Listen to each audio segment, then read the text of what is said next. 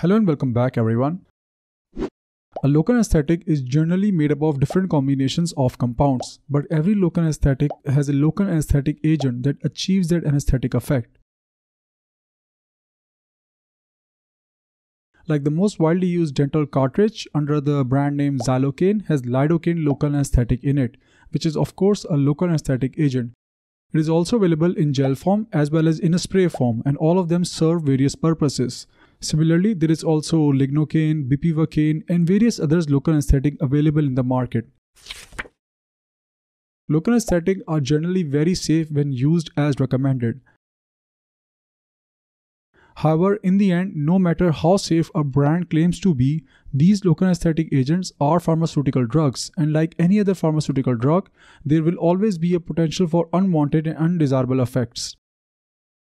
Study of these harmful effects of chemicals or drugs on biological systems is known as toxicology, and today we will discuss some basic principles of these adverse reactions that are observed in common dental and medical practices.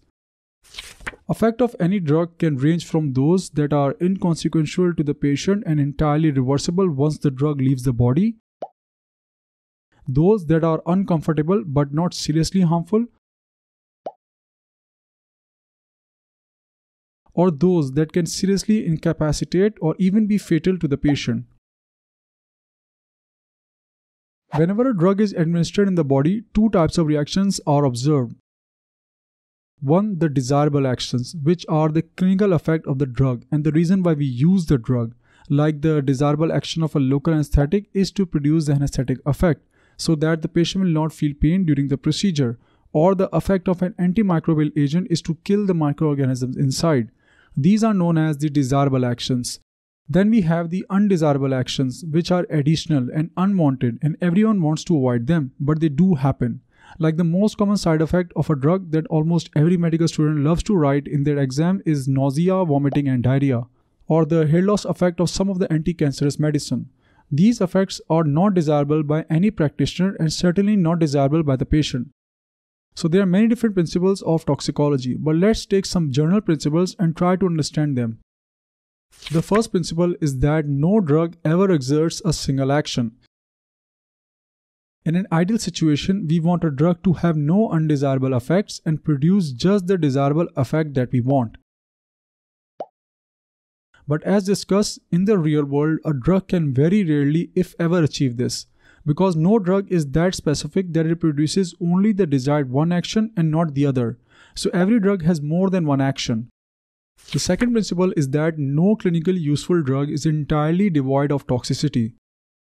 Local anesthetic, along with all other pharmaceutical drugs in the real world, are capable of producing harm if handled inappropriately.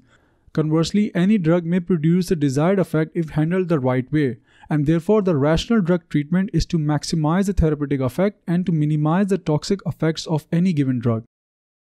The third and the last principle which we will be discussing today is that the potential toxicity of any drug rests in the hand of the user. Similarly, it is also important to know about the person to whom the drug is being administered to.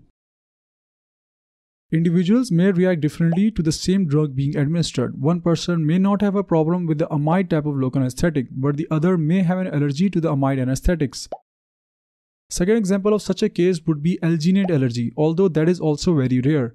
Similarly, a pregnant woman will require a different dose of a drug than a 10-year-old child. Or a chronic alcoholic patient will require a different dose of a drug as compared to someone who is non-alcoholic. The possible scenarios are limitless, and therefore, in conclusion, individuals may react differently to the same drug and vary in their reaction to a drug. Before administering any drug or local anesthetic, the doctor must ask the patient specific questions about their medical or drug history, and probing hard during history taking can never be stressed enough.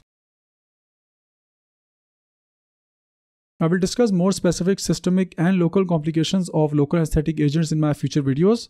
But these basic principles are very important in order to minimize the harmful effects while injecting the local anesthetic or using any drug, and one needs to understand them very clearly before moving on. So this was all for today in this lecture. I will meet you people next time. Till then, take care of yourselves and your loved ones. Stay safe and goodbye.